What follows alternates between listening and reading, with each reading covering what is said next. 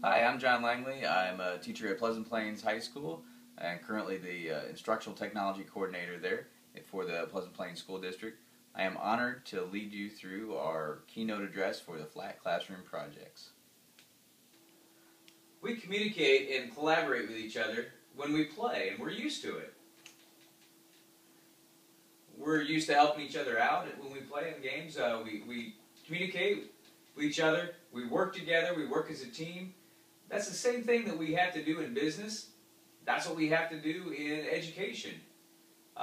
We find ways to make it happen for fun, and we start to catch up a little bit when we get into education and do stuff like this.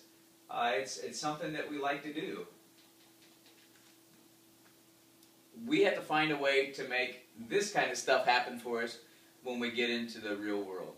So we're going to talk about how to kind of pull that stuff together, both aspects, the communication and collaboration aspect together, so we can make the best of it.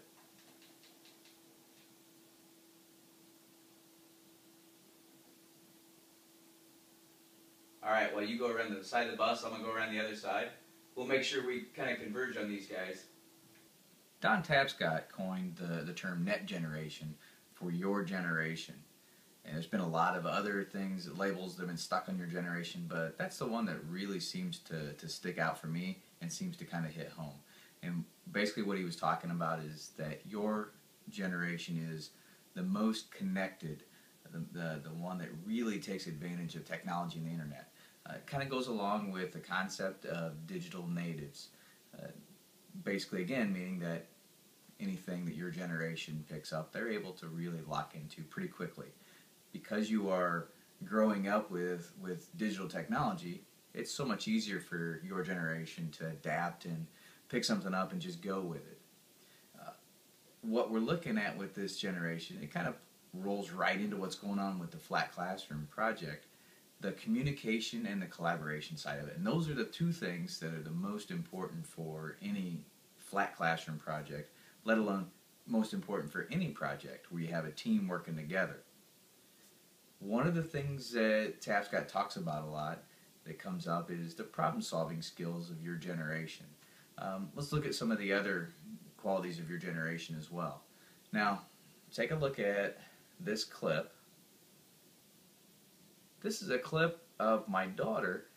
She's doing a little problem solving, and again, just like your generation is good at problem solving, she tried to find a way to have flute practice with her partner that was going to be entered with her in a flute contest. They couldn't get together on a particular day, so they decided they were going to Skype their conversation, and in Skyping their conversation, they checked out how they could practice and make that all work out for themselves. The next thing we can look at is the creators. Your generation loves to tinker with things, and we've got some really cool video games that are coming out of it. A lot of schools are starting to incorporate in some tools like Scratch. And the cool thing about that is the programs, they're open source, they're free. Scratch, you have the transition up to Alice, and then the transition from that up to Unity, where you can create 3D games and things like that. All of that creativity, even if it's not captured at school, students, your generation, kids are taking advantage of that and creating some really awesome, cool things.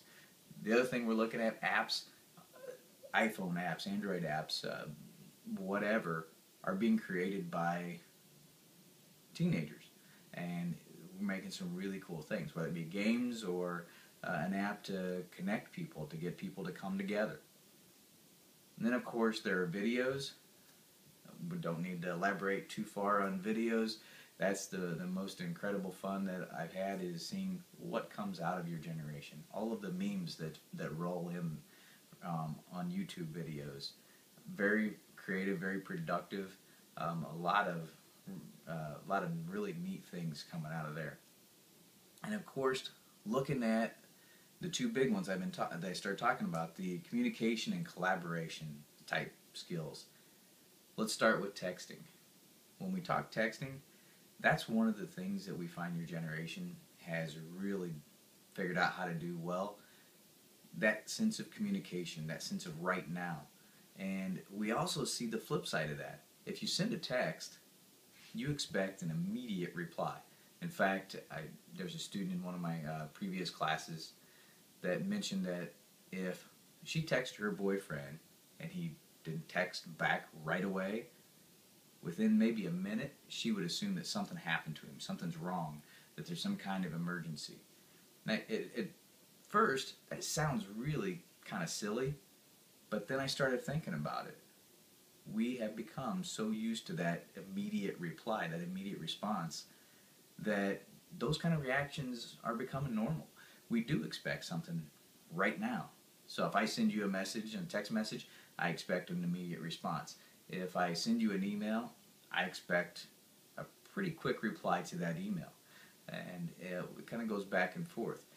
Your generation has all of these tools that have totally opened up for you, in addition to texting, tweeting, Facebooking, and we've found that these are not just social tools, these are also being used on a professional level as well. So it opens up a whole new world of what those tools can be used for.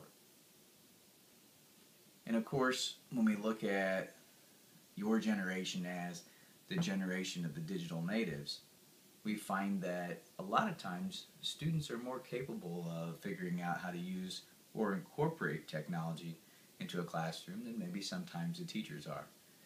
And the really cool teachers are okay with that because we want to learn just as much as you do. So if you come in with some kind of technology tool that I'm not familiar with, I want to know. I want to know how it works. I want to know how I can make it do cool things. And that's the beauty of it. A lot of the tools that I've used, I've learned right along with my students, and it's probably some of the most enjoyable projects that I've worked on. The other cool thing about your generation is you love to innovate. You love to take something, being the innovators you are, and find new ways to do it. Maybe find a better way to improve on something, a better way to do something than the way it's currently done. That's also a really cool thing about your generation. You don't sit back, you don't just wait. You try to see, how can I do this so I get a better result, or it's simpler, faster, easier, whatever it is. Okay, so we've been talking about the NetGen characteristics, and I emailed those characteristics and qualities to one of my colleagues. So I've arranged a Skype call, so let me go ahead and see if we can get connected with him.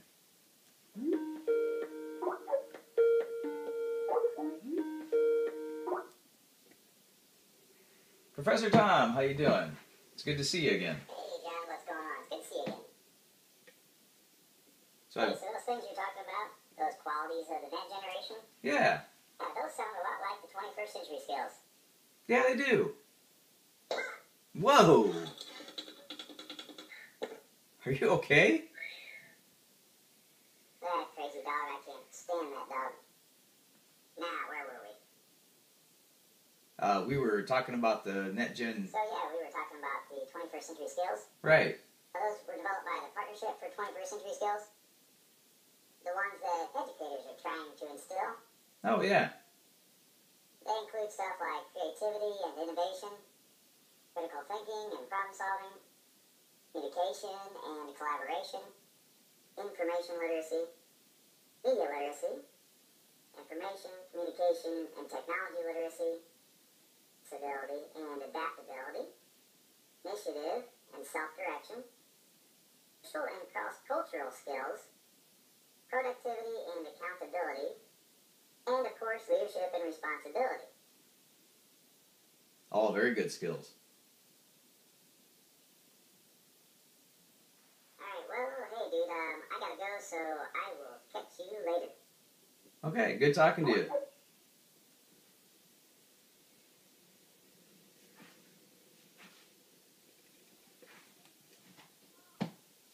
Well, as Professor Tom was mentioning, we are looking at those 21st century skills, and you guys are living them.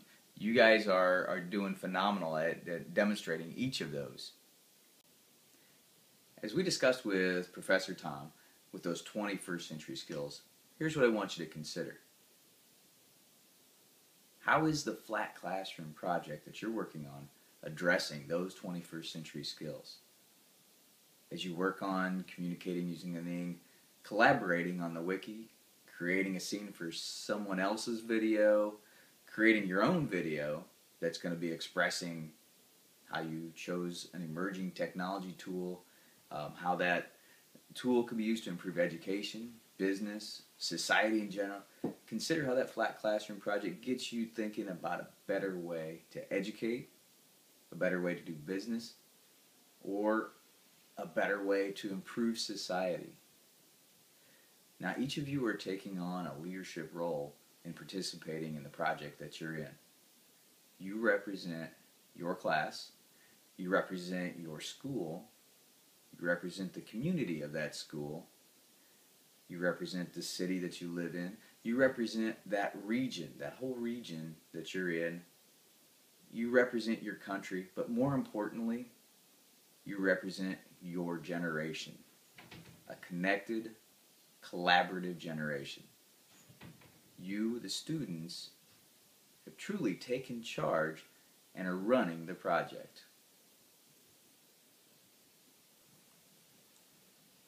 The tools we're using in this project, and tools like them, are being used throughout the business world. Training sessions and business meetings are both being held through online meetings. The business world is already there, and the education world is quickly catching up. The flat classroom projects are creating opportunities for you to cross cultures and distances to collaborate with those at great distances the same way that you would collaborate with somebody who's just across town. You, the net generation, are the leaders who are taking global collaboration and forward thinking to the next level and trying new things. And I am honored to be a part of your journey.